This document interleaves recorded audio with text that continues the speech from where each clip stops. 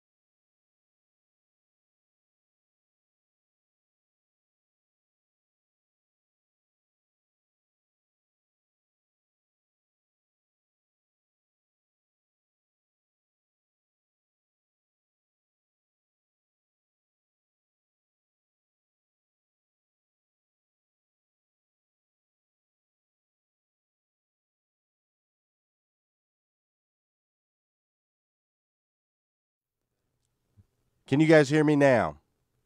Can you guys hear me now?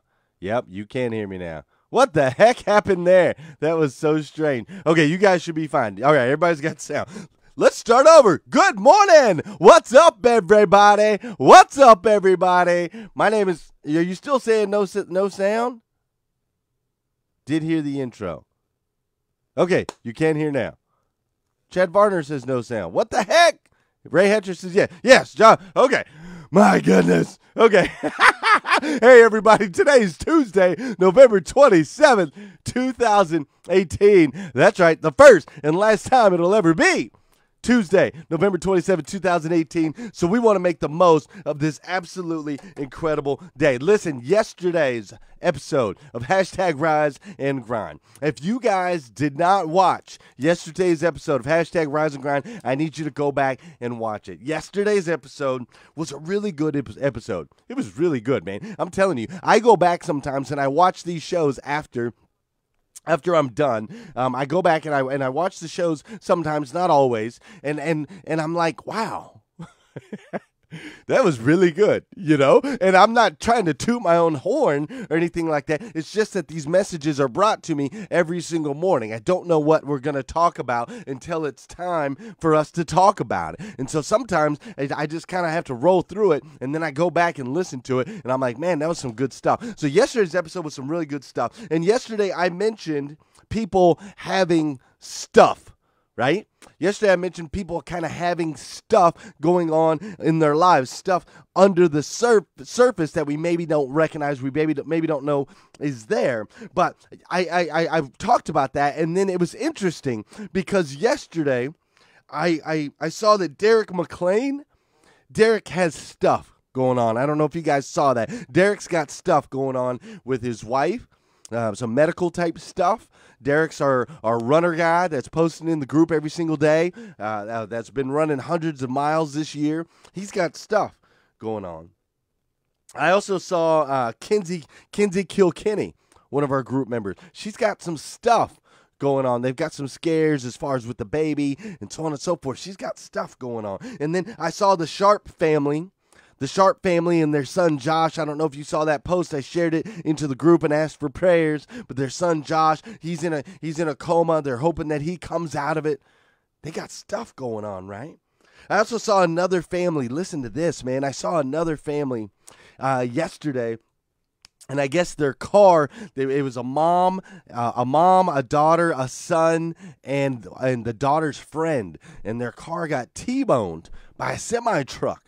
Yesterday, T-boned by a semi-truck, and the mom is okay. The two kids are critical, and one of the kids died, right? So there is so much stuff that's going on in the world. There's stuff that goes on in life, and life it's so fickle, right? It's so fickle, and it's so fragile, and it's so mysterious. It's so misunderstood. Like, we always are asking ourselves this question, like, why? Why? Why does God allow these things? Why do these things happen in our life? We ask those questions. Why?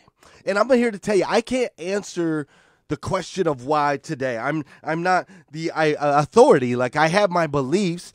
I have my understandings of the universe, but I'm not the authority. I didn't create life. I didn't create the universe. I didn't create existence. I know who did, but it wasn't me, and I didn't write the rules. I didn't write the rules about death and struggle and purpose and the fragility of life and all of that. I didn't write those rules. But here's what I do know. Here's one thing I do know. Here's one thing I am an authority on, and that I will share with you this morning. All of these things, all of this stuff, the stuff that you have going on in your world, the stuff that you have going on in your life right now, all of that stuff has a purpose. It has a purpose. I can't define the purpose. I don't know what the purpose is. I can't tell you exactly right now. I didn't create the rules, but I can tell you it all has a purpose. It all has a place. It is all by design. It is. And we're going to dive into that a little bit further today, because I know that we all got stuff going on, and we're going to do something a little bit differently today. But before we do something differently, let's check this out. Oh, it's loud. We gotta turn that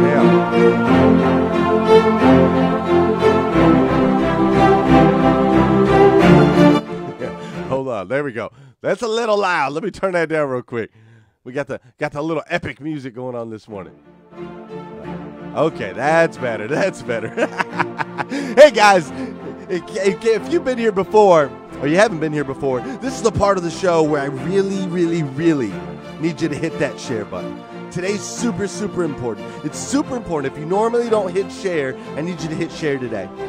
If you're watching on replay, I need you to hit share today. It's really, really important. This is the part of the show where we hit that share button. This is also the part of the show where I say good morning to you, and you say good morning to me. So make sure you comment. Again, whether you're watching on replay or watching live, I want to hear from you. Good morning, Janelle Griego and Vicky Everett. Good morning, Raheem and Chris Yancey. What's up, AJ Schultz and Melvin Rodriguez? My man Archie's up in here. Frank Rivera and Ryan Rhino Smith. Good morning, Sean Isaacs, Joshua Stifler, Ray Hatcher, and Anthony Santangelo. What's up, Don Sankey? What's up, Jamie Eubanks? What's up, Sean Isaacs? David Kai Kendall's up in here. What's up, George Fleming? We got all kinds of people up in here. My man Aaron Jones is up in here this morning. My man back in Flagstaff, Arizona, Ramon, all day. His name is All Day. I love calling him All Day. He's up in here this morning. Danielle Rose, Gail B. Craft. What's up, everybody? What's up, everybody? I believe Susan's up in here. Katrina's up in here. Pam Biddle's up in here. All the Twang sisters up in here. Whitney Wells is up in here. Everybody's up in here. I love it. Listen, today is important. Today is important. It's so important that you're here today. It's not by chance or coincidence that you're here today. I am so thankful that you're here today, because we all need to talk about this. We've all got this stuff. We got this stuff. And we need to talk about where that stuff comes from, why that stuff's important. And we're going to do that today on a very unique and interesting episode of Hashtag Rise and Grind. Did I ever let everybody know that my man Josh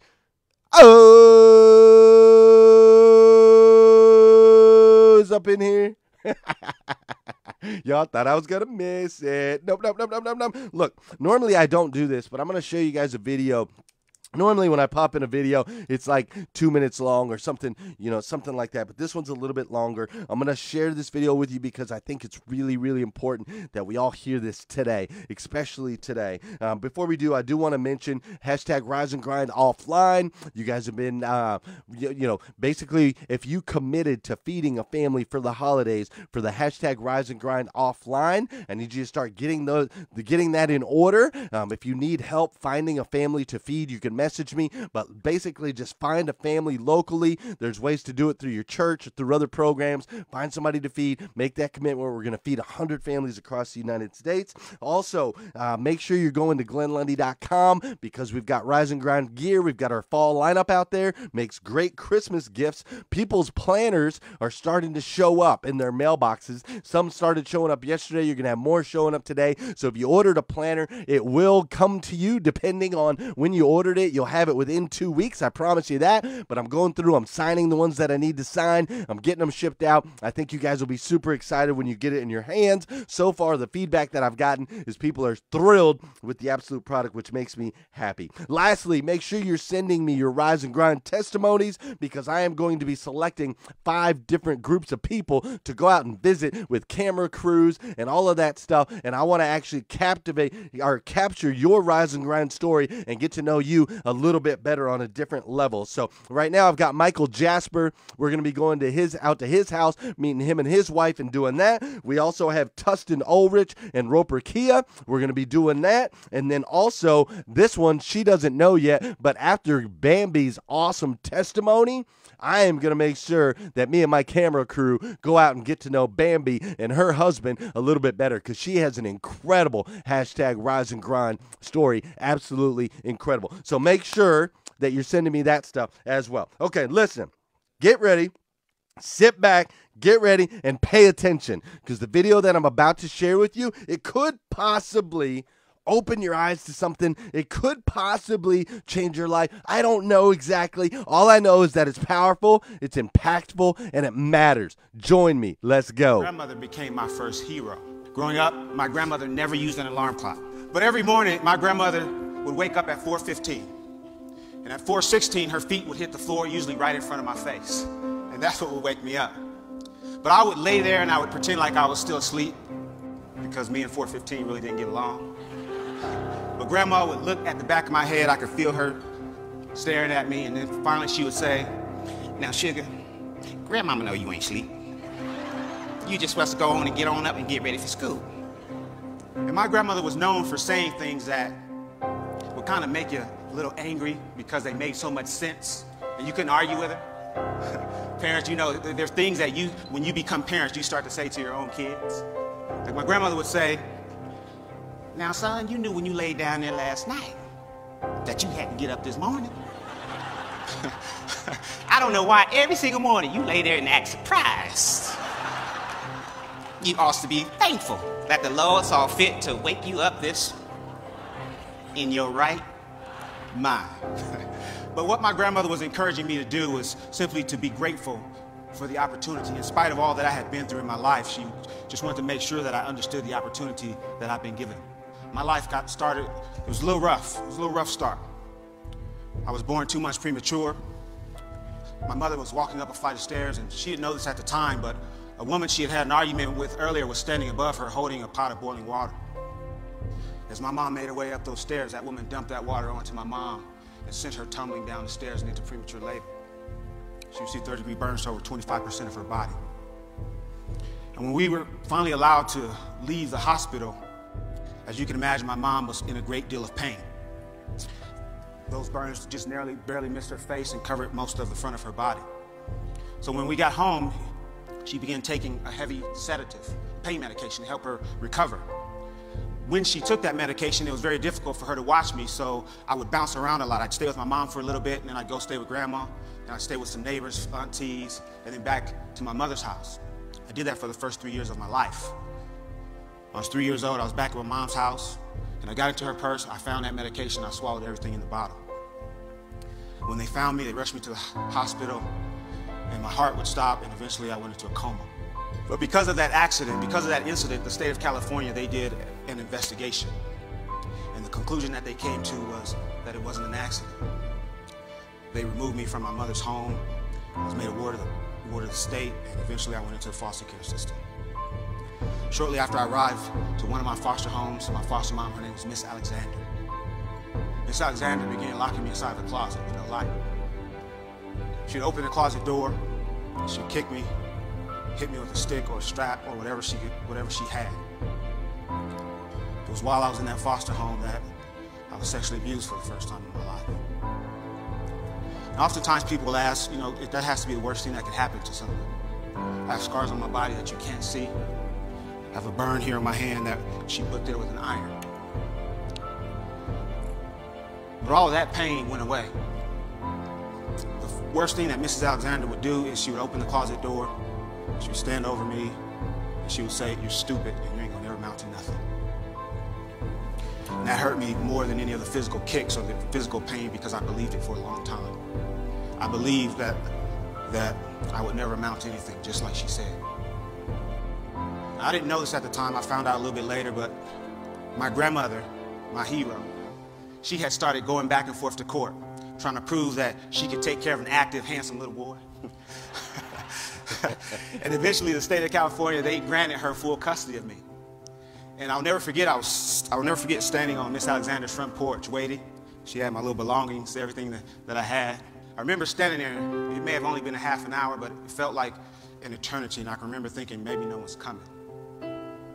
But after a while, at the end of the block, I see the ugliest car I've ever seen in my life. And the car pulls up right in front of the porch, and I remember all I could see are these two big glasses, bifocals. And I found out later that Grandma had glaucoma, she wasn't even supposed to be driving.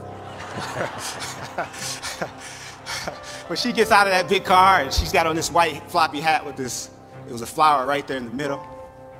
And I remember she had on this long white dress that came all the way down to her ankles. And I found out later that, you know, that was Grandma's Sunday best. It was an outfit that she only reserved for special occasions. And I can remember for once in my life feeling like I was some special occasion. But I remember jumping into Grandma's arms and squeezing her, and I remember her whispering and saying to me, "Everything's okay. You're family." And everything was okay, just like Grandmother said. And I had a lot to look forward to. I found out that my mom was going to court trying to prove that she could take care of me. And I can remember sitting there with my mother, and we talk, and we had a lot of different conversations. One thing I can remember saying, "Mama, you know, one day when I get big, I'm gonna buy you a nice house with a fireplace." I said, "Mama, one day I'm gonna buy you a nice car." Not like grandmama, so get you a nice one. But the truth is, I just really wanted to become a family again, and that's what I looked forward to. When I was 12 years old, I was asleep on my grandmother's floor. It was about 4 o'clock in the morning. We get a knock on the door. And it was my mom's roommate. "Miss Howell, come quick." Miss Howell was my grandma. She said, "Come quick, it's Ruth." Ruth was my mom. She said, "I can't wake her up. I think she's dead." And I can remember laying on that floor, you know, kind of wishing it was, thinking, hoping that it was maybe a dream. But it wasn't. And that's how I found out that all the hopes and dreams and things that I had to look forward to weren't going to happen. I became very angry. I became confused. I was hurt. I didn't really understand what was happening. I started acting out, hanging out with the wrong people, breaking into houses, started stealing cars. I can remember not really caring what happened to me. I continued that behavior until I was 19. When I was 19, I found myself standing in front of a judge. I was handcuffed, had a chain around my waist, and my handcuffs were attached to that chain. The judge looked at me and says, "The state of California sentences you to 15 years in prison for armed robbery and assault with a deadly weapon." That day, when that door closed behind me for the first time as a convicted felon, I remember standing in that empty cell. I remember my knees started to get weak and they started to shake uncontrollably. I collapsed and I fell to the floor, and I just started crying alone. And I can remember hearing voices. Heard the voice of my foster mom saying, "You're stupid, you ain't gonna never amount to nothing." Heard the voice of family members and friends of family that said, "That boy's gonna end up just like his father." My father was a career criminal, he died in prison. I can remember laying there thinking to myself that this is where I'm gonna die. But here's what happened that would change my life. Shortly after I arrived to that prison, there was an educator there. His name was Charles Lyles, 6'3", ex-Marine. And I don't know what it was about me, but every time he saw me, he'd say, "Hey, Mr. Humphrey." And he had this big smile on his face, a smile that my kids would say, "That's creepy." But he smiled and he said, "Hey, Mr. Humphrey, how are you doing?" He always called me Mr. Humphrey. He gave me that respect. He walked into my cell. He looked at me and he said, "Mr. Humphrey," he says, "prison doesn't have to be your life." He says, "You can get out of here and you can do great things." He started to walk away, and before he walked out of my cell, he turned around one last time. He says, "Mr. Humphrey?" I said, "Yes, sir." He says, "I believe in you." He walked out of my cell.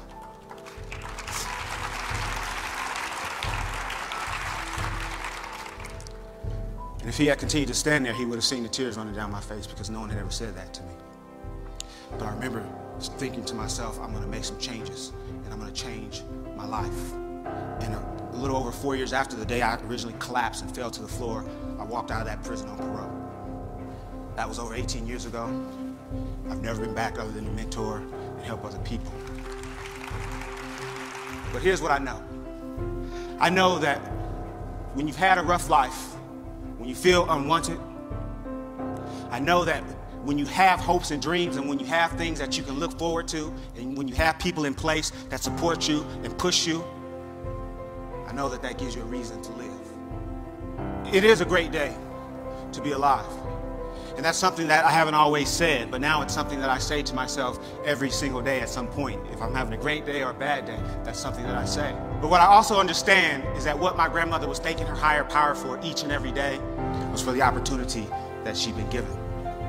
And she never missed an opportunity to tell anyone that would listen, especially me, it's a great day to be alive.